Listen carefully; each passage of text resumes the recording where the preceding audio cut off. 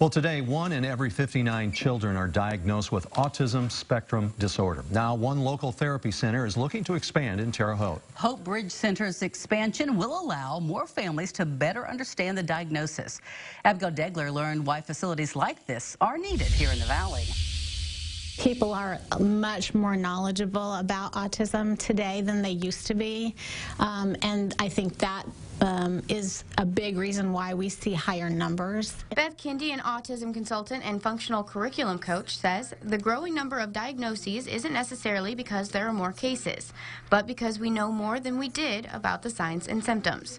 Hopebridge Center manager Andy Mullen says for a family who gets this diagnosis, it can be overwhelming. Our wait list has just continued to grow in the area, and so now with the expansion we will be able to help close to 60 families at one time.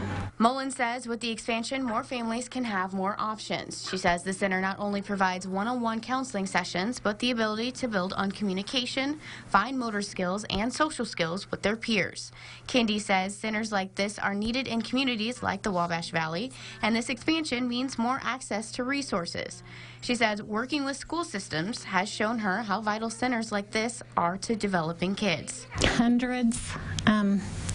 I know that we serve somewhere between 400 and 500 students, so I'm sure there's many, many more than that.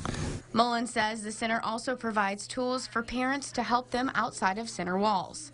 She says the hope is for every family to get to their relationship goals with their children and better prepare them for their best lives possible. Being able to play with peers, being able to go to the grocery store where it's loud, it's noisy, there's a lot of people, being able to go out to eat with mom and dad, just little things like that, challenges that they face just in every day, and we're trying to help them learn how to better cope with those stressors. In Terre Haute, with local news that matters, I'm Abigail Degler, WAWV.